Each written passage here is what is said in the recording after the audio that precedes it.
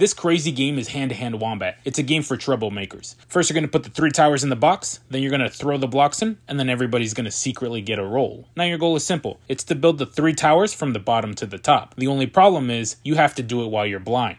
Before the round starts, you'll set up 90 seconds, and then you'll use one hand to cover your eyes and the other one to pick up the blocks. Now there's good news. These blocks have these little bumps to help you feel and tell what floor they go on. However, the bad news is someone in your group isn't who they say they are. One of you will be the wicked Wombat, and your goal is to disrupt these towers or destroy them without getting caught. Once the time runs out, then you'll score. If the Wombats are able to make 2 or 3 towers, then they'll score a point or 2. However, if they only make 1 tower or none at all, then it'll be the bad Wombats who score the points. After the scoring is done, everyone's going to get to vote if they want to kick out a Wombat before the next round. Once a team reaches 3 points, then the game will be over and they'll be the winners.